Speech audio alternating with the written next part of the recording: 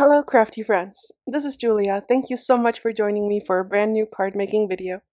For this one, I'm making an interactive birthday card, and this is a magic iris card that I made with a die from Lawn Fawn. And here you can see the cute little bees, and as you open the magic iris you see the queen bee with a happy bee day. So I also added lots of shine on the little honeycombs. So if you would like to see how I made this, just keep on watching. I started off with ink blending my Magic Iris like background panel. This is actually an add-on to the Magic Iris die, so that it's basically like a full cover plate for the front of your card.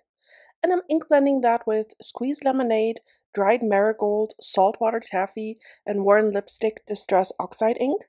I wanted like a yellow, orange, pink fade, and the Warren lipstick is quite like warm toned. So I thought those colors would look really, really good together. And this, I believe, is actually my first time using the saltwater taffy. I haven't had it for that long, and I was never really quite sure what to combine it with, but it looks beautiful next to the Warren lipstick. Just blending the colors back and forth on my little silicone mat so the background doesn't move around too much. And I also die cut the little arrow piece, and I'm making sure to lay it next to the ink blended panel because this will basically be a continuation of that panel, and I want the inking to look continuous. Then I wanted to add some clouds to the background, so I'm using the cloud stencils from Lawn Fawn. It's like a two-part stencil. And I'm ink blending with Lawn Fawn Yeti ink. It's a white pigment ink, which isn't super opaque, but opaque enough to where you can see like a white outline of the clouds. You have to add quite a bit of it. It's like a thick ink. So I let it dry for a little bit in between coats. So when I used the second stencil, I just let the first layer dry a little bit, just so that I wouldn't smudge the ink because it was on there kind of thick. But I really like the look of it, so it's definitely worth it. You do need to make sure that you really blend them out pretty well because it can kind of bunch up in the corners of the stencil. So I just made sure to be mindful of that. And now I'm also adding lots of splatters. I'm using the Finetech, or if you're in Europe, it's called Coliro watercolors. The first one is Sterling Silver that I'm going to be using. And I'm also use the pink one, which is, I think, rose quartz or something. And then I'm also adding some splatters with saltwater taffy and Warren lipstick, just for a bit of sparkle and interest on the background. I die cut the Magic Iris Beehive add-on out of some marker paper and also out of just white plain cardstock, just so I could layer it behind the colored panel because my marker paper isn't that thick. And I'm just using Copic markers to color this beehive in. I wanted like a brownish yellow that fades into a pretty light yellow, so I'm just adding my shading with YR24 or 24. Just going over, I'm just using the stitching lines to guide me where I want the shading to be. Just flicking the color in from the side. Then I'm blending that out with Y17, I'm sorry. Had to wait until I actually put it on the glass mat because I couldn't remember. So Y17, which is a yellow, but it's more of an orange yellow, as you can see. And I'm blending that out with Y15.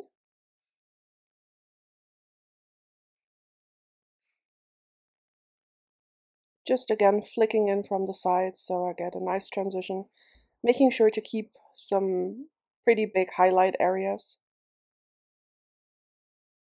And Y13.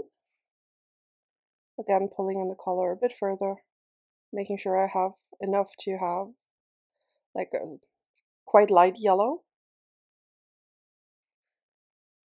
Then Y11, and I'm just coloring over the highlight areas with Y11. Also going over basically the entire panel just to blend everything together. And I wanted the same shade of yellow on the like magic iris pieces, the little sausages. So I just ink blended those with twisted citron, with squeezed lemonade, I'm sorry. And then I also added some squeezed lemonade, dried marigold, and a little bit of worn lipstick to the inside. That's going to show when you open the magic iris, because I wanted it to be sort of the same color as the beehive, but just a little bit darker, so it actually looks like you're looking inside the beehive.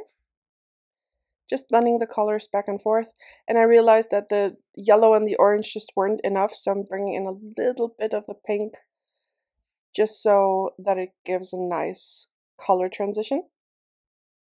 Then I also ink blended the honeycombs with squeezed lemonade, and I'm just adding those in with liquid glue. I'm just adding the ink, I'm just using the ink blended cover just to make sure that enough of the honeycomb would show once you open up the iris. And I'm just moving the honeycomb a little bit further in, the one on the left, and just making sure that it's like a nice grouping all the way around. I'm not really worrying about the middle because that's where the queen bee and the little speech bubble will go, but I wanted to make sure that there's like a little bit of honeycomb showing in all of the corners. With this one, you always want to make sure that it's like glued down flat, because otherwise it could get in the way of the magic iris. And I wanted to add like really sparkly, shiny insides into the honeycomb. So I'm using the Nouveau Crystal Glaze. I'm using my little weeding tool from Cricut just to get out any air bubbles and make sure it's all the way to the sides. And then I'm using my Lawn Fawn Prisma glitter just all over. There you can see there's also a lot of glitter in the middle, but once it's dried, I was just able to brush that off, and it just gave the most beautiful shine to those little honeycombs. Then I'm also using the same shades that I used for the beehive for my cute little bees. I'm starting with YR24. I'm blending that out with Y17. And I'm being mindful not to drag in the darker shades too much, otherwise you kind of lose the detail. Then I'm going in with Y15.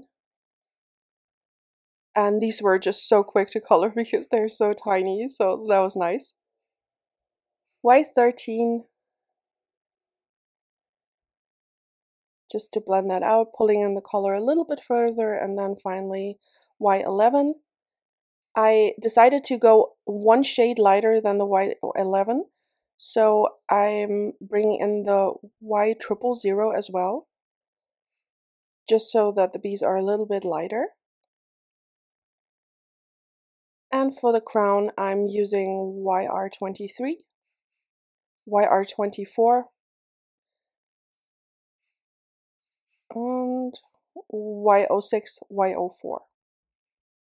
To add a bit of shading to my speech bubble, I'm using BG02, BG01, just along the edges, then BG 000 and BG quadruple zero. And then I'm also adding the BG01 and the BG 000 and quadruple zero to the wings of the bees so that they have like a nice sheen to them. And I really like this color combination for those. And I wanted to make those images pretty sparkly, so I'm using the Nouveau Aqua Shimmer Pen in glitter gloss to add lots of shine to the wings and the speech bubble. I also die cut the branch and the flowers that come with the Beehive add-on, and I'm using E30 markers to color those in. I started with E37, then blending that out with E35, E33, making sure that there's plenty of highlight area, then E31, and finally E30. And I repeated that for the second branch as well. Then I die cut the little leaves and the that go with the flowers, and I'm blending those with Y11, YG17, YG11, sorry, YG17, and YG13 and YG11. And I wanted the flowers to be like a pinkish white, so I'm just adding a little bit of R22 just around the edges around the flower center so that I would have a little bit of pink showing for underneath the white petals. And then I'm blending that out with R30, and I just used Y11 for the flowers of the centers of the flowers, just to add some shading there. As you can see up top, I just brought in one of the flower centers just to make sure how far out I need to pull the color.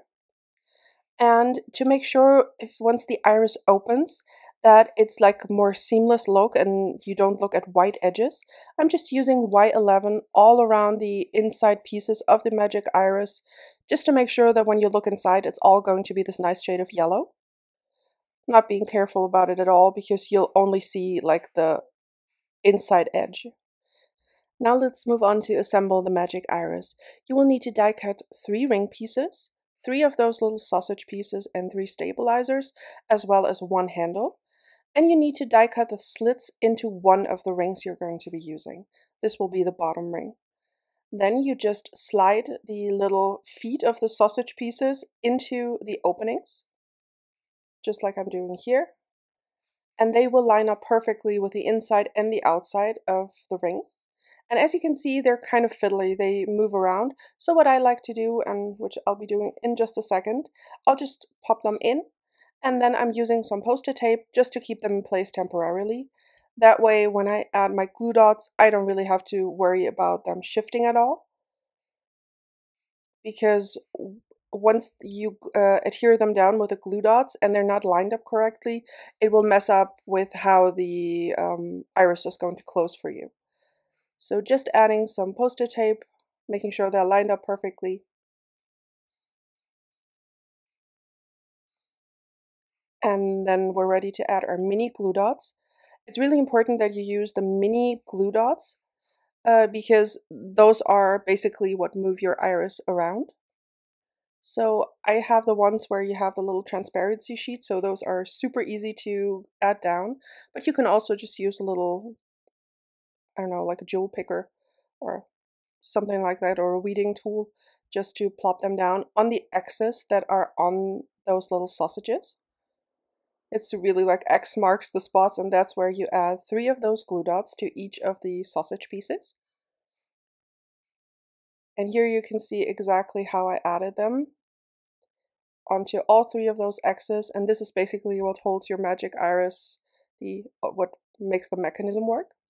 And then I'm just adding one of the plain rings just on top, making sure that's lined up well, and then I'm really pressing into those glue dots to make sure that the mechanism holds.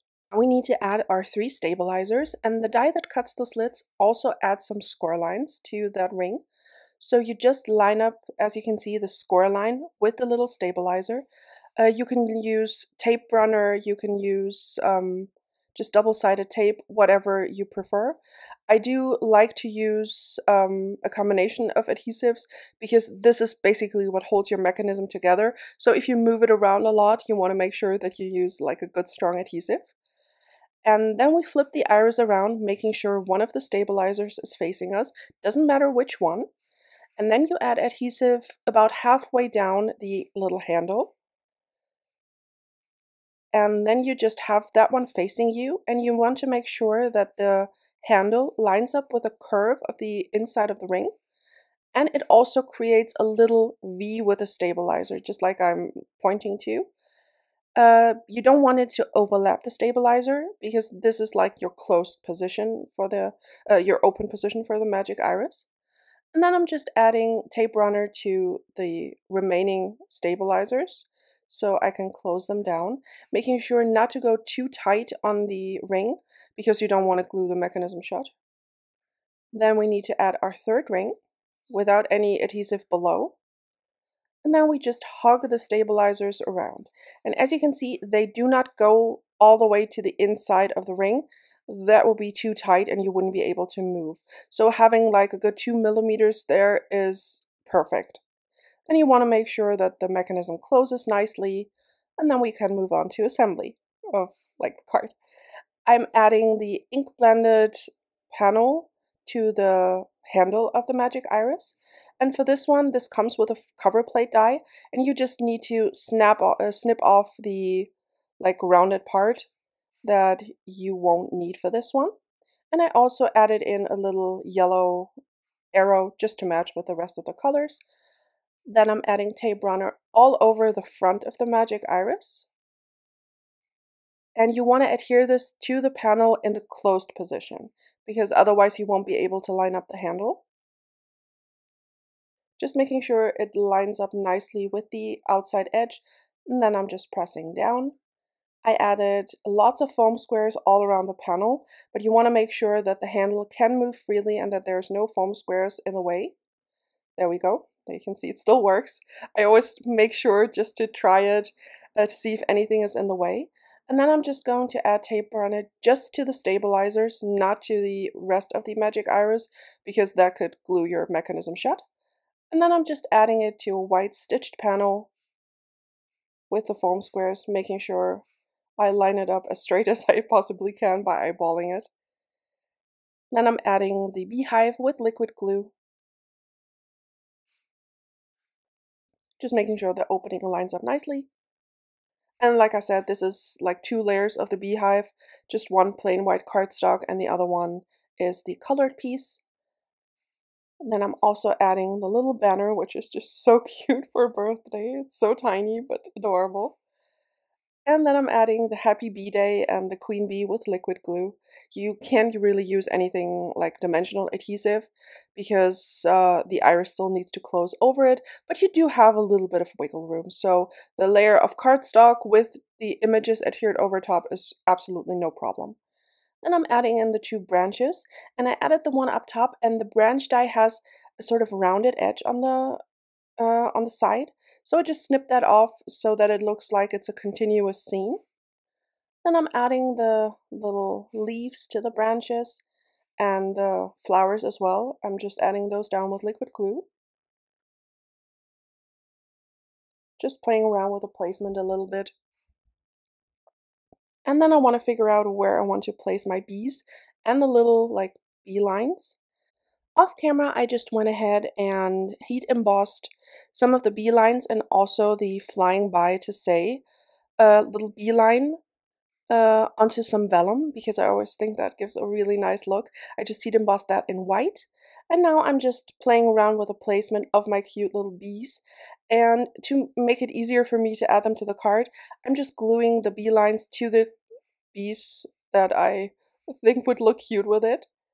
Just adding the little swirls and squiggles so that they look like they just flew loop-de-loop, which I think is just so cute. And then I'm adding my bees. For the small one, I didn't even bother adhering down the vellum.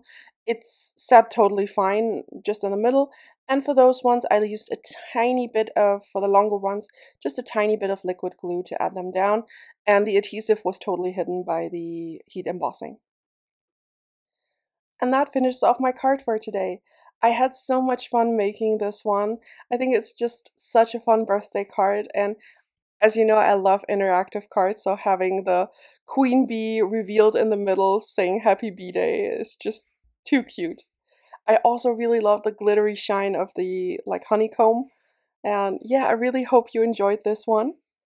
I will be back soon with a brand new card making video, and I do want to try a bit of a different format, which is more like real-time crafting, so please be sure to let me know if this is something you want to see. Also, if you have any questions or suggestions, feel free to reach out, and until next time, I hope you have an amazing day. Bye!